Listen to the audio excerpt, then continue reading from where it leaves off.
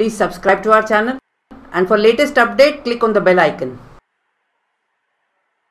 Hello everybody.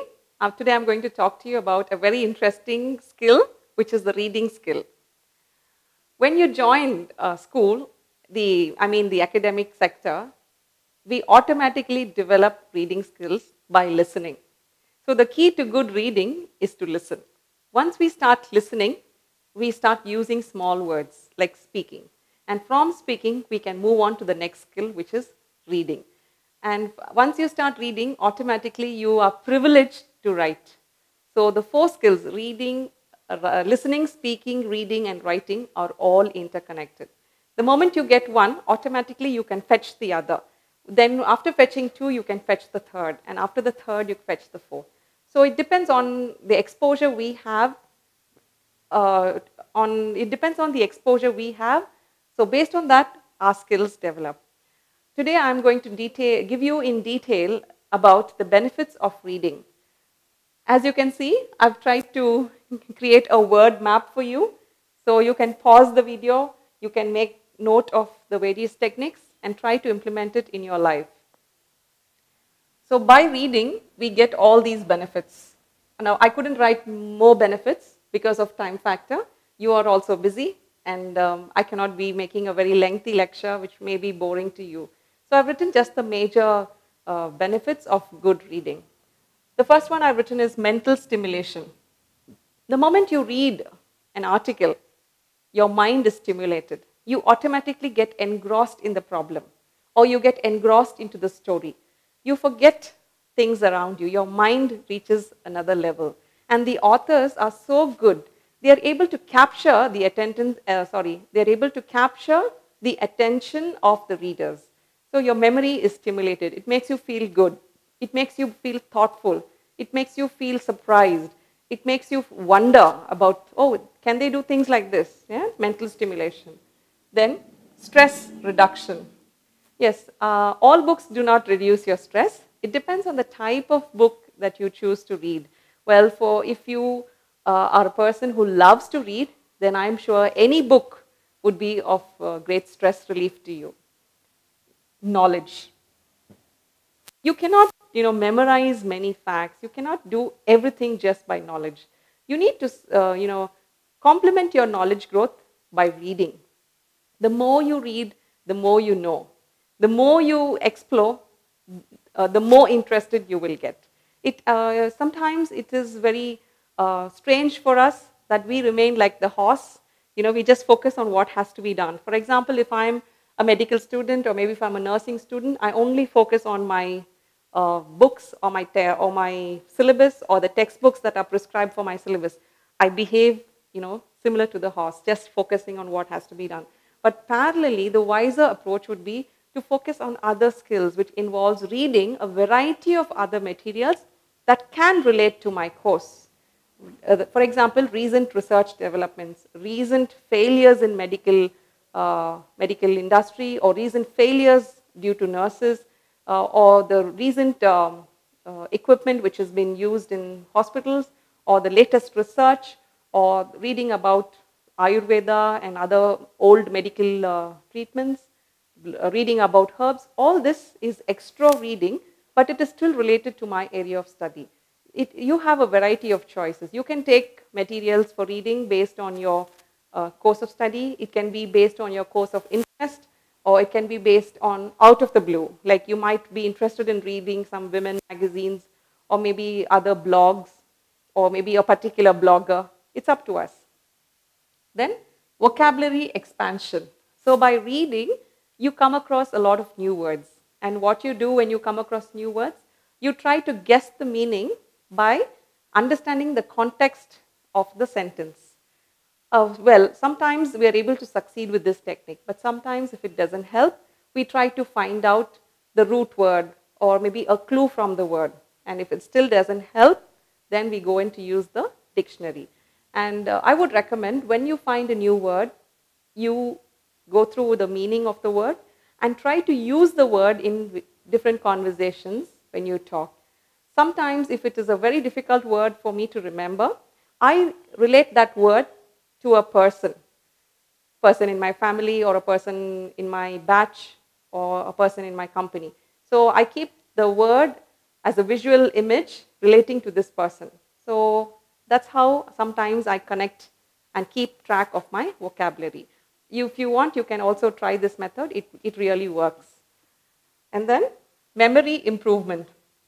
By reading, you can improve your memory. I'm sure we all remember Huckleberry Finn, which we read years ago, right? Cinderella at the ball, yes. How do we remember such kind of stories? Because of our repeated reading and interest in reading. There are certain iconic books which can never be compensated, like The Lord of the Rings and Pride and Prejudice. It is so relevant, it is so magical, and nowadays the children are so fascinated by Harry Potter. So what makes the children get fascinated? Fascination itself. So being a person who reads a lot, I recommend you, if you're not a good person, if you're not into reading, I recommend you to start reading, maybe 2 pages a day to start with, and gradually you'll be able to fetch more knowledge, more vocabulary. Stronger analytical skills. So what do I mean by analytical skills? There may be various situations discussed in a story, or maybe various examples given in any article. So when you read it, you develop knowledge about it. And sooner or later, you may be in a situation with the same problem, or you may be in a position of offering a solution, or you may be in a position of giving a reference. For example, somebody is fighting cancer in their family, and they are desperate about reading about what treatment, where to go, how to save the person's life. So, and if you have read an article about cancer, and if there was some details about some Ayurveda or some special treatment available in a particular place, you should be able to relate that knowledge, share that knowledge to somebody so they can use it, make use of it. Improve concentration. Yes, reading improves a lot of concentration, because when you read and you stop by, you keep a bookmarker, or you make a dog's ear, you just fold the paper at the top to understand that you have stopped here.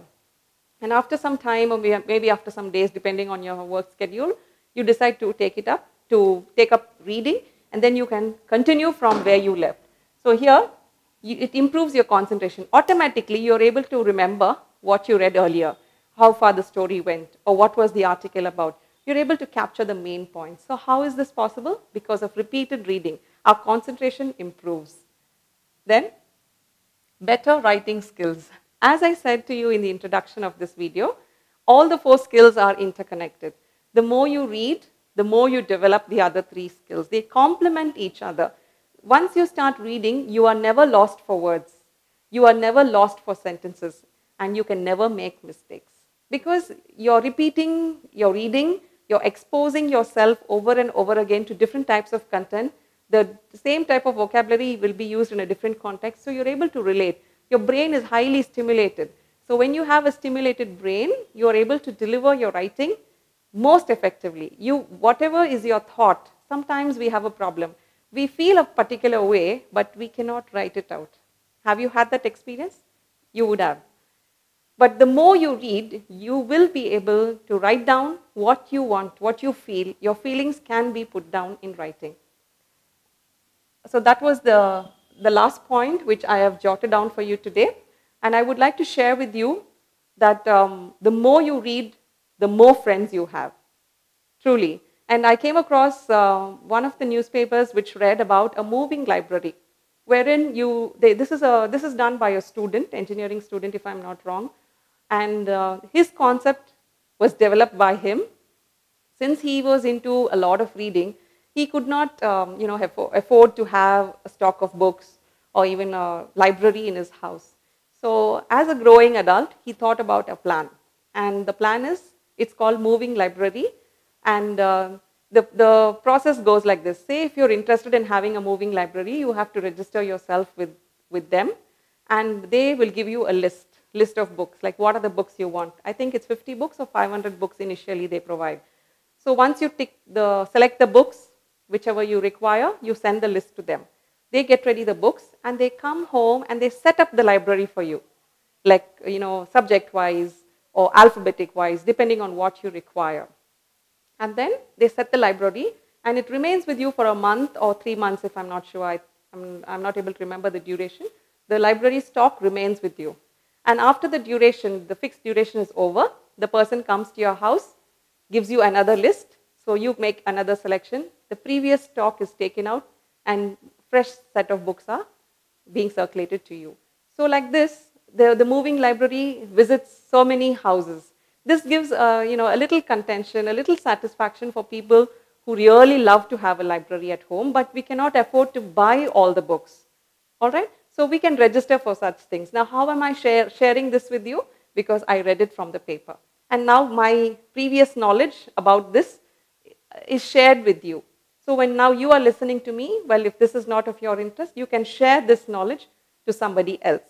And nowadays we have a lot of reading opportunities. In our times of growing up, to read something, we need to go to the library. That was mandatory. Well, when we were stepping into college, then we had Google. But we had to pay for browsing. There was no free Wi-Fi. We had to visit computer centers. But now everything is available with the click of a mouse. So you can engage yourself by reading various blogs, analyzing the writer, the author of the blog. What is the concept he's trying to communicate? You can reply, you can give your comments, you can give your views. What a privilege is that. You can learn, you can read previous comments, you can give your opinion. There will be people giving replies to your comment. So you're reading over and over again. And there's so many news articles which talks about leading research, leading plans for the growth of the country. So you can explore. If you're not interested in reading fantasy or romantic novels, you can take on to the technical aspect. So good luck to you on your reading skills.